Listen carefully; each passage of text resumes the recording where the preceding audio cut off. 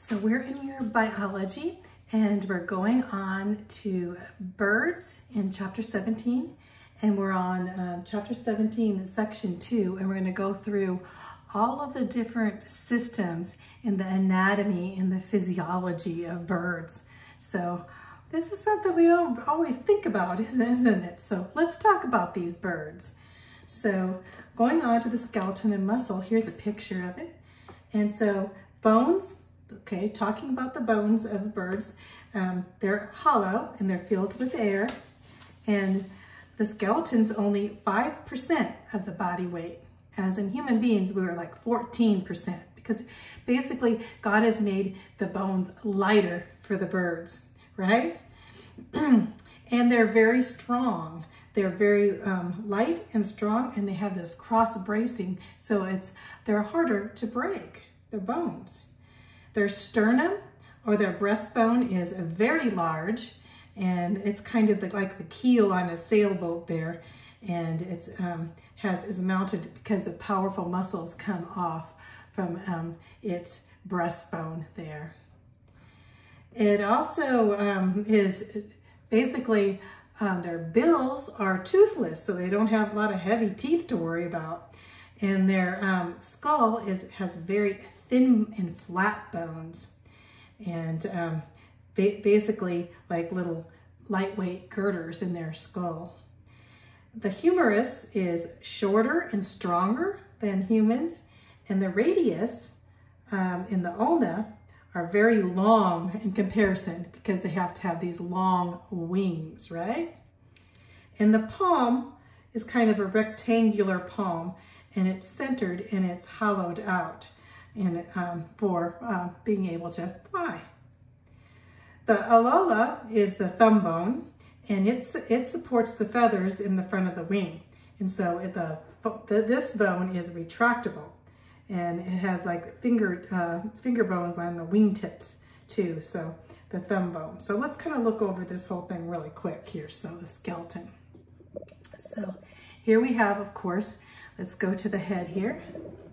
You see here, we have the upper mandible and the lower mandible of the beak, and the eye socket. Birds have very large eyes in comparison to others, in comparison to mammals. And they have the cervical vertebrae and the cranium here. Here's the little cranium here, and the atlas. This is all going down as for its vertebrae. Atlas axis right there, that's the head. And let's go to the whole body now. See if we can get the whole body in here. See here. And so now here's the skull, and it goes down to the vertebrae. And then you have the clavicle bones here. This is like the clavicle bones is like your onto the back of your shoulder, like your collarbone there. But this is the collarbone of a bird. And then the humerus and then the radius and ulna. The humerus being shorter and stronger, right here, shorter than ours. And then the radius being long to hold those wings, the radius and ulna there being longer. And then you have the phalanges coming out here in the carpometacarpals, but they come out into the wings. So similar to ours. So, and then on to this internal structure of the avian bone, what the bone looks like down here at the bottom. Can you see this? There we go. So here we have the reinforced struts of it. Bones are very light. And here's air, the air coming in the bones. So let's go back here to the feet and stuff too. Let's see if there we go. Okay. So we have down, here's the femur, here's the fibula and the tibial tarsus right here. Down here's the sternum and the patella. A little different from humans, huh? The metatarsals, 3 in the front, and then the 1 coming in the back here. So you can see how this goes. And of course, so we have the tibiotarsus is combined here down into, and these are tarsos, metatarsus down here, and the patella is the knee right there. So see how you put this together? It's pretty cool, huh? It's how God put birds together, and similar to how He put mammals together too. So let's go on into the muscles. So we can talk about the muscles here a little bit. Let me see. Oh, bone of a wing. Let's do that first. Here's the bone of the wing. You see how the small humerus and then the long radius and ulna coming out here, and here's the base of the ulna here, or alula, and onto the phalanges and the carpal metacarpals right there. So here we have, this would be like the thumb here, and these are the phalanges, like the fingers, and this comes out into a wing. Pretty amazing, huh? So now let's go on to some of the muscles. Of course, the muscles are going to be much stronger to be able to fly and all this. So let's, the muscles here. Okay, see if you can see this. There we go. So here's the muscles here. We have much strength there for flight, because that needs a lot of special engineering that God has given us. We have the pectoralis major. So here we have the pectoralis muscles. This is the pectoral muscles of a bird, and the pectoralis major pulls the wing down in the power stroke and the flap there. So you see how the pectoralis major comes down this way, I should say here. And this is the pectoralis minor. The pectoralis minor is the sternum to the top of the wing. It's like a rope and pulley, pulling it so that it can flap. See, this is kind of like pulling it down so it can flap. And the lower chest is more powerful. The birds do not have good back muscles like we do. So they probably don't have, you know, back aches either. So they have no need for their back muscles. So you can see how the wings are raised, and you see as they go on. This muscle is very important, two very important muscles of the bird. So, and going on to the nervous system. So let's go on to the nervous system. This is kind of fun, looking at a bird's system to ours. So let's go over here. Make sure you look at these, because you're not going to be able to really understand what the anatomy and physiology of a bird is unless you look at these pictures. And so let's go to the nervous system. We have a brain. So their brain is wired for flight too. Brain telling them just how to fly. And so we have the brain here with the cerebellum, cerebrum, and brainstem, similar to ours here. So you can see here, this is the cerebellum. This is the cerebrum, like ours. And the cerebrum has two hemispheres, similar to ours. And this is where the intelligence and the voluntary, actually, basically, mostly the intelligence and voluntary, not involuntary. Voluntary means what the bird thinks to do is here. Here's the olfactory lobe. That's where the sense of smell is. So here's the cerebrum. And onto the cerebral cortex is the outer layer of this, the cerebral cortex, being that thin area. Birds never have convulsions like human beings and mammals and stuff can have, because they have a very thin cerebral cortex on the outside of the cerebrum. And then the cerebellum here looks kind of like comes down in a kind of a convoluted way here down here. And it has the muscle, it does the muscle coordination in the body positions and makes the bird very graceful looking, this cerebellum. And this is the optic lobe right here. They have a big optic lobe. It's part of the midbrain here. So this optic nerve and the optic chiasm, very important, because the birds have a really, really good eyesight. They're very large in compared to mammals. And they have, their nerves are strong, optic chiasm, this whole thing. So this, here's the top of their brain, their cerebrum, and their eye, their optical lobes are almost as big, very big, part of the midbrain. So cerebellum comes down, cerebellum's balance. And so we go down here to the medulla oblongata, down here, and that being for their automatic senses, like breathing and how they breathe, and heartbeat and such like that. And these are their cranial nerves, two cranial nerves, and this goes down to their spinal cord. So you can see they have, let's see, we'll stay there. They have, as for their senses, they have a very good sense, this olfactory love. They have, well, a very poor, I should say, sense of smell compared to their hearing. So their sense of smell and their taste is not, they don't really taste and smell very well. But they can definitely hear very well, and of course they have remarkable eyesight. So let's go on to the next section. I'm going to go on to their eyesight here. See if I can bring this down. Okay, maybe back it up. Oh, there you go. So their hearing. First, let's talk about the hearing. They have ears like man's, but no external ear.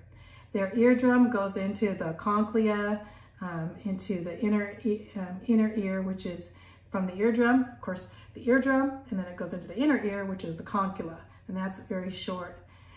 It surpasses the human in distinguishing intensity and pitches. They can hear things that we can't hear. So that's pretty unusual. Owls have, they can hear 100 times better than humans can hear the intensity and the pitches. So they're similar, the ears are. Now let's go to the eye, and here's the picture of the eye here. And you'll see here, as for eyesight, birds have very remarkable eyesights, more than any other animal.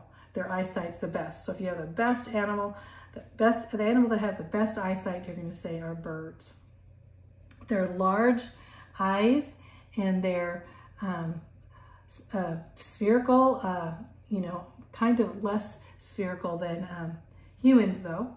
And the bird turns its head to see because they can only see on one side because their eyes are not so movable, because they see how their eyes looking on this side and the other side. And so they have to turn their head. Their eyes don't move as well as ours move and focus.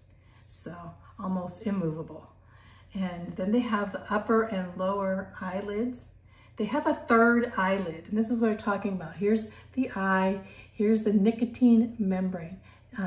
Nicotinating, they call it nicotinating. Nicotine is like smoking, but nicotinating membrane, okay?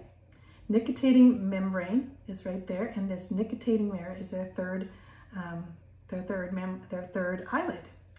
And this blinks and moistens the cornea. Without this, they would have a hard time. Without this extra eyelid, they would have a hard time flying, because all the things that are flying, it protects the dust and everything that's in the air from hurting their eyes. And so it doesn't obstruct their vision when they're flying. So they can have this nicotinating membrane coming over to protect their eyes, and they can still see through it, right? They have a very sharp vision. They have let's see here. Well, those are the bills, so let's see. They have, we're going on with this a little bit more. I thought there's another picture there, but they have more cones and rods in their retina. You don't see their retina in that picture, but this gives them more color. They can see a variety of color and a sharper vision than we have. Hawks can see 8 times more than we can see, or can see 8 times. They can see up to 1 mile for a rabbit, which we cannot, you know. The birds in the retina of the eye, they have a fovea. We have a fovea in our retina, but the birds have 2 foveas. So they can see, some birds can see 2 objects at once. That is very unusual. They have 2 places where the fovea transfers to their brain, so they can see 2 different objects at once. This makes them be able to see insects and stuff pretty easily, and see small objects at a great distance. And again, they have tremendous color vision with the UV light. The UV light on flowers, they can look for the distance of flowers and see. And the flowers, let's go back. Let's get rid of that. There we go. Because the flowers have all these different colors, and that's what draw the birds in. Some birds are nocturnal birds, and they have extraordinary night vision. compared to humans. So if we take hummingbirds, for example, they can see all these ultraviolet range of colors and vision that we cannot. They're invisible to us, but the hummingbirds can see them. And this attracts them to the flowers, and they have nectar guides, these striking little patterns on the flowers so they can know exactly where to get the nectar on the flowers, and they're visible only in their ultraviolet spectrum. So basically saying hummingbirds can see things that we don't see, that we think are invisible, they can see. That is pretty amazing, isn't it? So let's go on. Let's see if we can get some more of this done here. Let's go on to the digestive system. And we'll focus on this, all these bills, because that's part of the digestive system, right? So digestion. Birds spend a lot of time eating, and they have a very high metabolism, so they need to eat a lot for their fuel. They have a rapid digestion. They digest their food really quick because they have to fly. They can't have a whole bunch of stuff in their stomach to weight them down. They have to digest it quicker. And in fact, it says that a shrike can digest a mouse in only 3 hours, and a thrush takes 30 minutes to digest berries. Now, this is 3 times longer than a human, so they digest very quickly. Going on, the hummingbird's 100% of its body weight. It has to eat 100% of its body weight. So whatever it eats, it has to eat that every day as much as it weighs. Can you imagine if we had to eat, if we weighed 120 pounds and we'd have to eat 120 pounds of food? No. Hummingbirds, though, have to eat 100% of their weight. And chickens have to eat 34% of their weight. So they have to, especially when they have a high metabolism. So going on to what they eat, what do they eat? Well, they eat about anything, almost anything, lots of things. Insects, worms, mollusks, some eat fish, frogs, reptiles. They eat some small mammals, crustaceans, and some even eat other birds.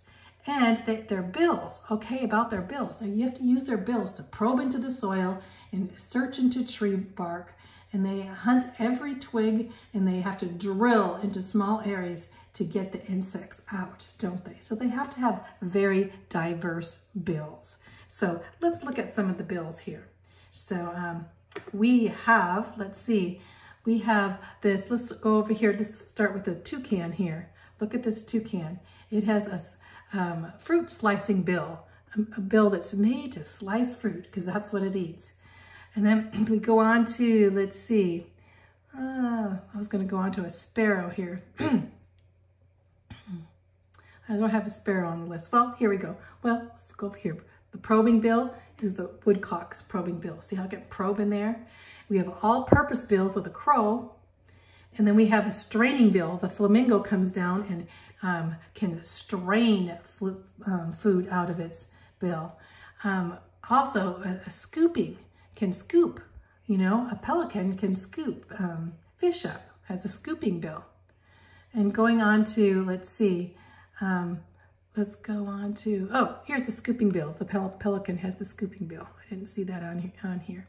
Seed eating bill right here can get into seed in the small sparrow-like. This is a grosbeak, so it's eats speed. Let's see, a hawk. Of course, a hawk has a sharp tearing bill. And of course, a woodpecker up here in the corner, can you see that in the corner? Has a chiseling bill to be able to chisel.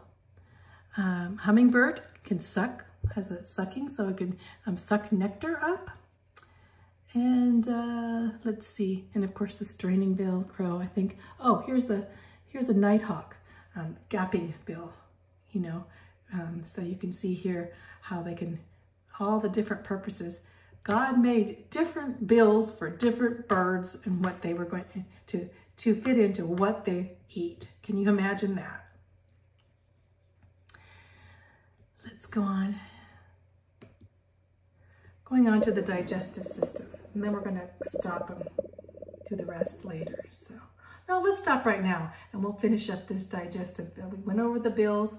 And each bill fulfills God's plan for the nature of, and we know, and birds have to have very rapid digestion, but we're going to go through this digestion and then we're going to the excretory and the circulatory in the next video.